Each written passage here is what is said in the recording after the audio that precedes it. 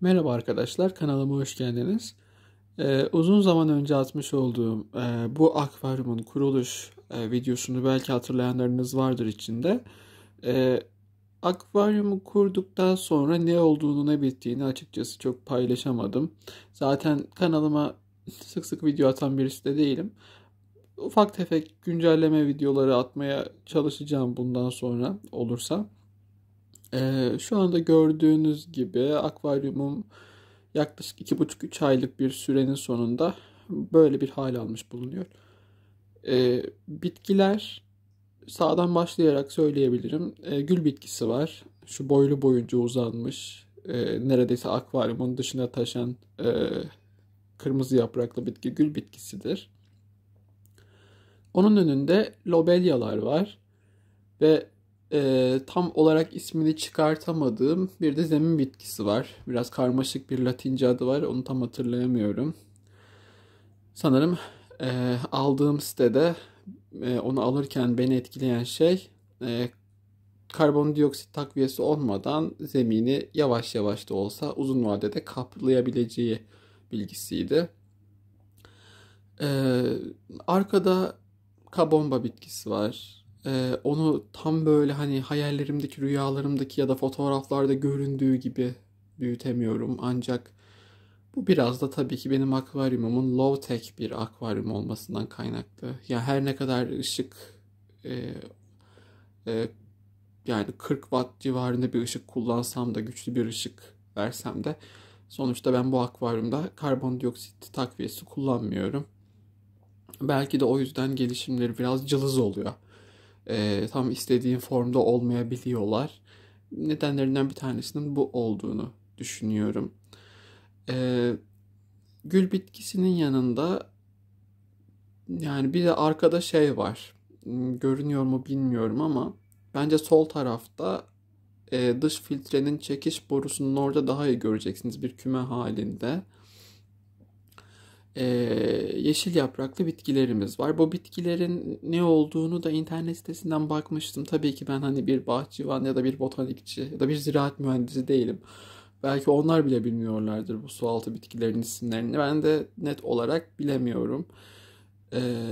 Gördüğünüz gibi mosbollarım var. Yani yosun toplarım var. Ön tarafta 3-4 adet, arka tarafta da 3-4 adet olmak üzere.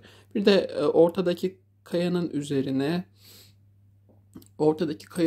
şey almıştım. Pelya mos almıştım. Bu mos türü açıkçası yine tabii ki görsellerde göründüğü gibi değil pek. Yani ben yetiştirmeyi beceremediğim için öyle söylüyorum. Yoksa kimse bana hani oralarda göründüğü gibi bir mosu göndereceğini garanti etmedi. Klasik böyle 5'e 5 tellere sarılmış halde geliyor bu moslar. O nedenle gelişimlerinin de tabii ki biraz daha diğer mos türlerine göre hassas olduğunu okudum birkaç yerden. Aslında e, yine de moslar diğer akvaryum bitkilerine kıyasla çok da gereksinimi olmayan sade sucul bitkiler. Ama ben yine de beceremedim diyebilirim.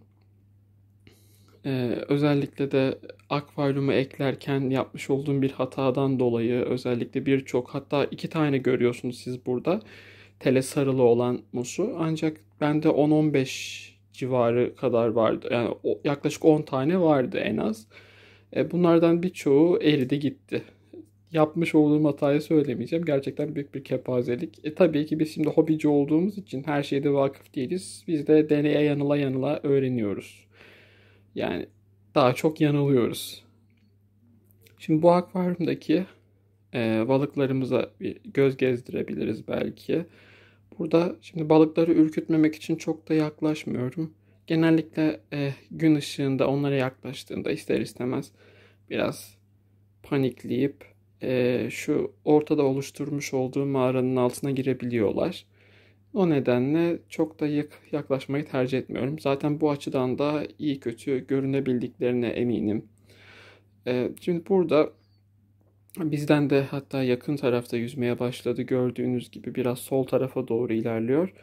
Ee, Yani Ramirez balığım var. Bir tane değil, Diğerini şu anda göremiyorum ancak iki tane. Evet, diğeri de ısıtıcının orada şimdi bitkilerin arkasında biraz.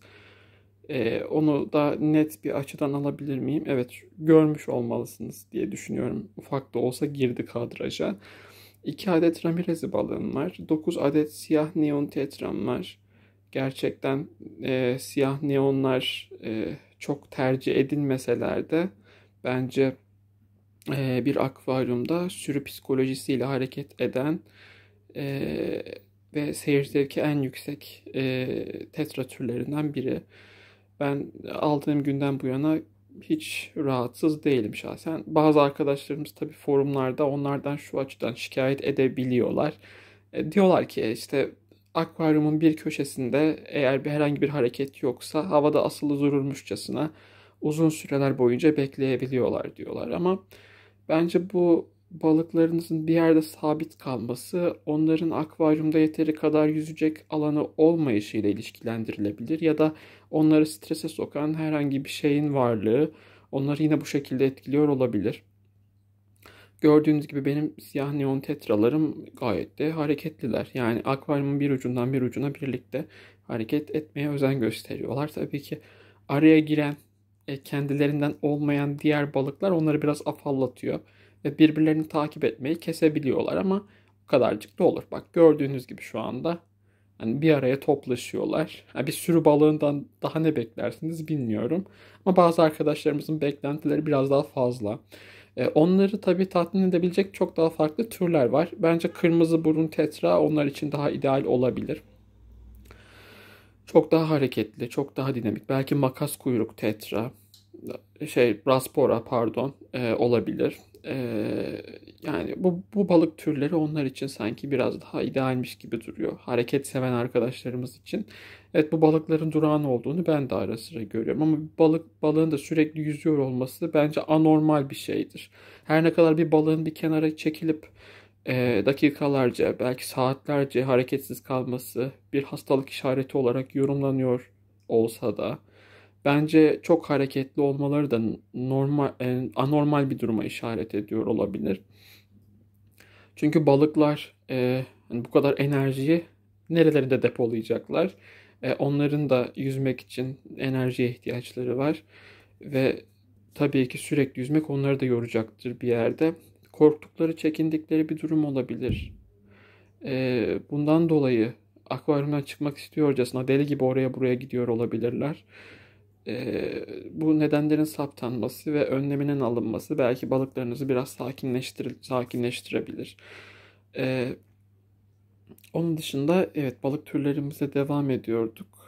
Yine bizden ön tarafta görüyor musunuz bilmiyorum ama sol taraftaki moss ball yani yosun toplarına yakın bir yerde e, bitkilerin üzerindeki muhtemelen algleri tırtıklayan bir e, frenatus görüyorsunuz. Da şu an daha iyi açımıza girdi diye düşünüyorum. Çok yaklaştırmak istemiyorum kamerayı. Geniş bir açıdan göstereceğim hep böyle videonun sonuna kadar. Dediğim gibi yaklaşınca hani onları da rahatsız ediyoruz. Ee, Hani sırf kendi seyir zevkim için mesela onların ağızlarının içine falan asla girmem zaten. Uzaktan bakmaya çalışırım. Mümkün mertebe suya daha az müdahalede bulunmaya çalışıyorum ki rahatsız olmasınlar. Onların da mahremiyeti ve sakinliğe, sükunete ihtiyaç duyduklarını unutmamak gerekiyor. E, Hemen Frenatus'un yanında bir Jaye diye olarak kısaltılan Chinese Algae Eater balığı var. Bu balık hakkında da forumlarda tabii çok güzel şeyler söylendiği söylenemez. Yani özellikle tamam ilk başlarda çok sempatik oldu. Yosun temizlemek konusunda üzerine düşenleri yapmaya çalıştı. Ama büyüdükçe zıvanadan tam anlamıyla çıktığı ve akvaryumdaki canlıları kovalayıp bölgece davrandığı yazıyor. Ben bunu tabii ki zamanla tecrübe edeceğim. Çünkü ben de bu balığı edineli çok olmadı. O yüzden hakkında çok da fikir sahibi değilim. Gözlemlediğim kadarıyla şu anda ürkek, içine kapanık bir balık. Meraklı olduğunu görüyorum ve bu beni çok mutlu ediyor. Ben meraklı balıkları severim. Yani bir köşeye çekilip e, depresif gibi takılan balıklardan çok hoşlanmıyorum. Zaten genellikle bu onların herhangi bir problemi olduğu anlamına gelir. Az önce saymış olduğum bazı faktörler etkili olabiliyor bunlarda. Hastalık gibi, stres gibi. Hareketli balık sağlıklı balıktır tabii. Çok da abartmamak kaydıyla az önce yine söylediğim gibi. Arkada şu anda mosbolların orada yüzüyor. O caya balığı da görüyor musunuz bilmiyorum. Şu anda emiş borusunun oraya gitti. O balık da şu anlık iyi. Tabii ki bunlar yosuda yosuda nereden çıktı? Bunlar doğada yosun tüketimlerini çok daha iyi bir şekilde yerine getiriyor olabilir. Ancak akvaryum ortamında kuşkusuz biz onları yemlemeye alıştırdığımız için ve burada yeteri kadar yosun bulamayacakları için akvaryumu temiz tutmaya özen gösteriyoruz. Yosundan görünmemesini istemeyiz hiçbir şeyin. O yüzden caya balığı da hani akvaryuma tutsak olmuş türdaşları gibi davranıyor. Yani çok yosunu ortadan kaldıracak bir potansiyelde olduğunu düşünmüyorum. Sadece hafifletici bir rolü var diyelim. Hemen yine orada soldaki mosbolların orada yine saya balığını görmektesiniz. Hatta ön tarafa geldi. Saya balığını epey bir büyüttüm. Onunla epeydir ilgileniyorum. Akvaryum kurulduğundan beridir neredeyse benimle diyebilirim. Saya balığında birçok hobici arkadaşımızın iyi bildiğini düşünüyorum. Sempatik. Yine şu anda ortadaki kayanın kenarında yosun tırtıklıyor. Çok obur bir balık. Bunu herkes bilir.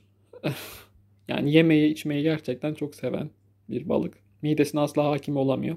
Can boğazdan gelir tabirinin canlı kanlı bir örneği. Ben seviyorum iştahlı olmasını. Yine sağlıklı olduğunu gösteriyor. Diğer balıklarla yem mücadelesine girerken onlara herhangi bir zarar verdiğini zaten görmüyorum da.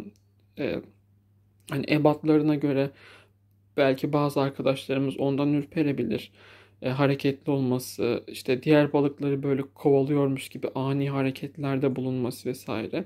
Belki bazı arkadaşlarımızı ürpertiyor olabilir ama çok arkadaş canlısı bir balık. Özellikle yem vereceğim vakitlerde artık tabii ki bunu ezberlemiş durumda. Böyle akıllı bir balıktan beklenebilecek bir hareket.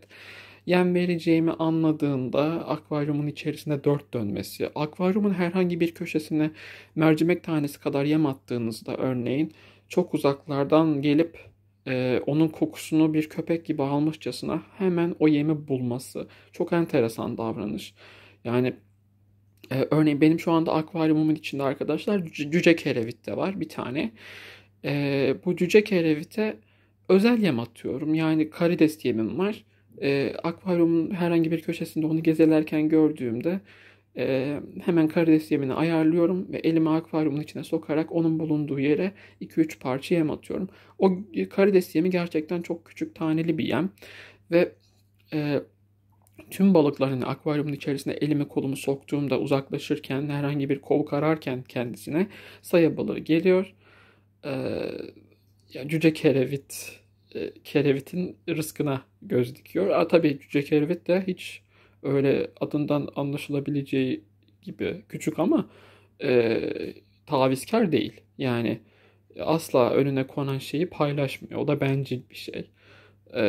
Aralarındaki mücadeleyi izlemek çok keyifli. Saya balığı asla cüce kerevite zarar vermeye kalkmıyor. Sadece onun önündeki 2-3 parça yemden bir şeyler araklamaya çalışıyor. Cüce kelebek de küçücük kıskaçlarıyla sanki saya balığını kıstırabilecekmiş gibi ya da ona iyi bir ders verebilecekmiş gibi ona hamleler yapıyor. Tabii saya balığı inanılmaz kıvrak ve hızlı bir balık olduğu için onun müdahalelerinden kendisini koruyabiliyor. Herhangi bir agresif balık şu an tankımız içinde yok. Sadece arkadaşlar gördüğünüz gibi 2 tane transgenetik tetram var. Bunlar renkli tetralar. Laboratuvarda gen çaprazlaması yoluyla elde edilmiş türler tabii ki ve özellikle görülebiliyor mu bilmiyorum ama ortaya yakın olan kabombanın arkasındaki sarı transgenetik tetram hatta şu anda ortaya doğru çıkmaya başladı. O sarı transgenetik tetram biraz sıkıntılı. Yani, akvaryuma benim ilk eklediğim balıktı yanılmıyorsam. Ve burayı tabii kendi bölgesi gibi sahiplenmiş olması lazım. Bazı balıklara gerçekten aman vermiyor. Yani özellikle tabii gündüz saatlerinde değil. Gündüz saatlerinde kovuğun içine çekilip ortadaki kovuğun içine çekilip dinlenmek gibi bir özelliği var. Diğer balıklara çok salça olduğu söylenemez ama özellikle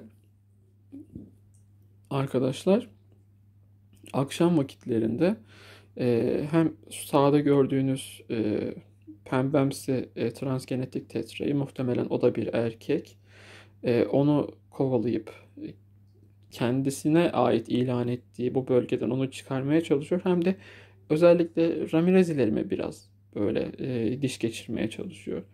Bir de dün akşam keşfettim. Daha önce başına gelen var mı yok mu hiç bilmiyorum. Benim akvaryumumda şu anda arkadaşlar tahmini olarak 10-15 civarı Bloody Mary, kanlı Mary karides var.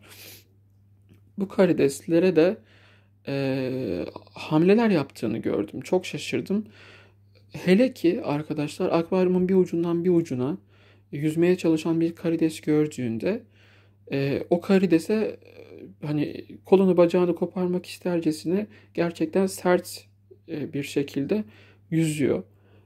Ve ağzıyla tabii ki ısırmaya çalışıyor. Karidesler ondan daha süratli ve bir anda yok olabiliyorlar neredeyse. Toz oluyorlar. Ancak bazen takibini o kadar sürdürüyor ki şok oluyor. Yani bitkilerin arasına girmiş bir karidesin bile peşinden gitmeye çalıştığı oluyor. Tabii bitkiler onu engelliyor. Bunu çok uzun süre devam ettiremiyor. Ama resmen ısrarlı bir sapık gibi karideslerin peşinde. Karidesler ona artık cazip bir et parçası gibi mi geliyor bilmiyorum. Özellikle yemleme zamanında e, saya balığını bir kenarda tutarsak ikinci obur balık olarak bu göstermiş olduğum e, sarı, yeşil artık ne derseniz bu transgenetik tetraya sayabilirim. E, Yani karideslere zarar vermesinden endişe ediyorum. Karidesler gerçekten akvaryumda çok büyük işler başarıyorlar. Adi salyangozlar da o şekilde. Yani ben bu iki canlıyı çok yararlı görüyorum. Adi salyangozların kökünü kurutmak gibi bir düşüncem bir zamanlar vardı örneğin. Ama şu anda onların sayısını akvaryumda kontrollü bir şekilde tutmam gerektiğini düşünüyorum. Çünkü o zaman da yosun patlaması olmuştu. Neredeyse bir tane bile adi salyangoz bırakmadığım bir dönem oldu, hatırlıyorum. Camlar, çok affedersiniz, camları pislik götürüyordu. Yani ortalık batık haldeydi. Sonra ben tabii ki topladığım adi salyangozları akvaryuma geri saldım. Bakın öldürmedim bile. Kenarda topladım sadece. Ne olduğunu görmek için, ne olacağını görmek için toplamıştım ve onları akvaryuma geri saldım. Şu anda akvaryumda adi salyangozlar var. Ancak 3 tane de katil Helena salyangozum var.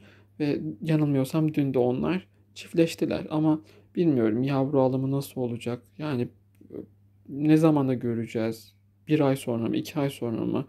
Yani yavru katil salyangozları akvaryumda görmeye başlayacağım. Onu hiç bilmiyorum ama sanırım bir cinsi münasebet gördüm. Ondan tam emin değilim. Yine bilmiyorum. Ben de bu hani özellikle salyangozlara falan çok daha yabancıyım zaten. Şimdi balıklarımıza geri dönecek olursak arkadaşlar, iki tane panda çöpçüm var. Aslında çöpçülerin sayısını biraz daha fazla tutmak her zaman iyidir. Ama işte akvaryumumda benim karideslerim ve adi salyangozlarım olduğu için onlar yere düşen ve balıkların göremeyeceği yemleri de hallediyorlar. O nedenle çöpçü sayısını çok abartmak istemedim. E, Ayrıyeten bir de komando çöpçüm var. Aslında komando çöpçüm iki taneydi. Çok talihsiz bir şekilde e, akvaryum çekiş borusunun ucundaki e, görmüş olduğunuz hazneyi temizlerken, su çekiş borusunun ucundaki o hazneyi temizlerken çıkartmıştım. Ve o ara çöpçü oradan içeri kaçtı. Bildiğiniz dış filtremin içine gitti. Ve orada maalesef zarar gördü, öldü. E, Bu beni tabii ki çok üzdü. O yüzden ekstra dikkat ediyorum. Hatta bir tane de karides kaçırmıştım o gün. Dış filtremin içinde. Neyse ki tabii o küçük bir canlı olduğu için sıkıntı olmadı. Onu geri akvaryuma ekleyebildim. Üstelik dış filtrenin içini açtığımda içindeki alglerle besleniyordu. Yani onun keyfi gayet de yerindeydi. Evet, dediğim gibi arkadaşlar, canlı varlığım bu şekilde. Bir de Frenatus demişken albino Frenatus'um var. Kendisini çok çözemedim. Sanki körmüş gibi davranıyor. Attığım yemleri görmüyor gibi bir his var içimde ama yosun tırtıklarken görüyorum onu. Özellikle kayalarımın üzerindeki yosunları, bunları ben zamanında dereden aldım. Köyümüzdeki dereden getirdim. Tabii ki hijyenik olması için önce çaba sarf ettim. Onları temizledim. Herhangi bir kimyasal kullanmadan o şekilde ekledim. Tabii doğadan aldığınız bir şeyin de çok herhangi bir kimyasala e, maruz kalmış olma ihtimali yok. Bir pislik taşımış olma ihtimaliniz yok. Çünkü dere suyu zaten akar bir su. Sürekli kendi kendini temizleyen bir su. Benim oradan aldığım kayalar da aslında temizdi. Ama ben içim daha da rahat etsin diye onları temizledim. O şekilde getirdim, koydum buraya. Güzel de bir dekor oluşturduğumu düşünüyorum. Yani çok da böyle hani dışarıdan taşlara para vermek bana mantıksız geldi. Akvaryumcular inanılmaz paralar istiyorlar. Öyle böyle değil. Ama doğaya gidip baktığınızda orada işinize yarayabilecek çok fazla materyali bedavadan bulabileceğinizi görüyorsunuz ve hani bu kapitalist tuzağa düşmüyorsunuz. Ben de o şekilde doğanın etinden sütünden yararlanmaya çalıştım. Tanıtmadığım belki bitkiler vardır arkadaşlar. Onların da isimleri konusunda şimdi abuk sabuk bilgiler vermek istemiyorum. Sadece hoşlarıma gittiği için. Hani akvaryumcular bile bilmiyorlar, emin olun. Yani adama gidiyorum, diyorum ki şu bitki güzelmiş, ismi nedir? Hani öğrenmek de istiyorum bir yandan. O da bir şeyler söylüyor kendi çapında ama işte çok da bilgilendirici olmuyor. Ben de bir tarafımdan uydurmak istemiyorum. Yani göze hoş gelebilecek bitkilerle akvaryumumu dekore etmeye çalıştım. Kiminin adını biliyorum, kimini bilmiyorum. Bu şekilde e, akvaryumumun son halini sizlere göstermek istedim. Sanırım akvaryumum yaklaşık 100 litrelik bir akvaryum. İçindeki balık varlığı da yeterli gibi duruyor ama belki biraz daha ekleme yapabilirim. E, Çünkü hani ne de olsa bitkili bir akvaryuma sahibim. Biraz daha tolere edebilir. İçindeki canlı varlığını kaldırabilir. Ee, Beni izlediğiniz için teşekkür ederim. Yeri gelirse eğer yine böyle hani farklı bilgilendirmeler yapmak için videolar çekebilirim. Teşekkür ediyorum. Hoşça kalın. Sağlıcakla kalın.